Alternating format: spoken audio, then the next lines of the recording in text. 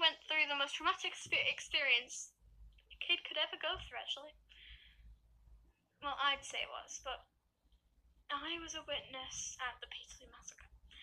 I sat there and watched my friends be taken away from me. Watched my parents be taken away from me. It's a thought and a feeling that no one could ever fully explain.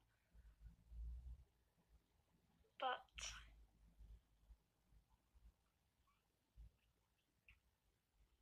it ruined everything. I could have gone and saved my brothers and sisters, and I could have gone and saved my parents, but I ran off. I was disobedient.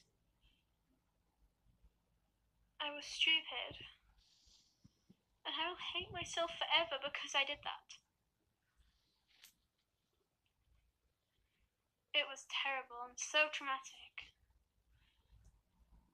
It was a moment of justice and peace that turned into a nightmare, a bad dream that came true.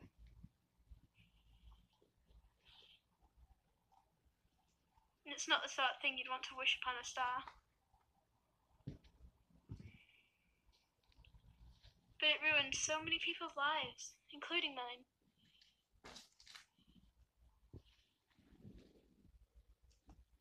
And now I'm here, hundreds and hundreds of years later, and I'm watching over my family and I'm thinking,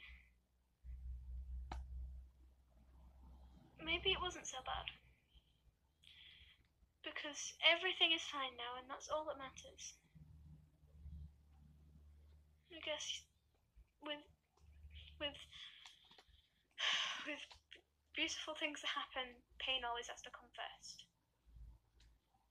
I guess that's just a rule.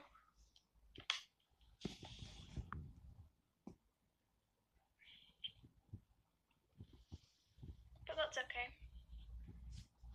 Because my parents forgave me. And I'm with them now. And life is so much happier, with everything being happy and peaceful. I am Angela Brotherson, and I will thank you for reading my story, or listening to my story.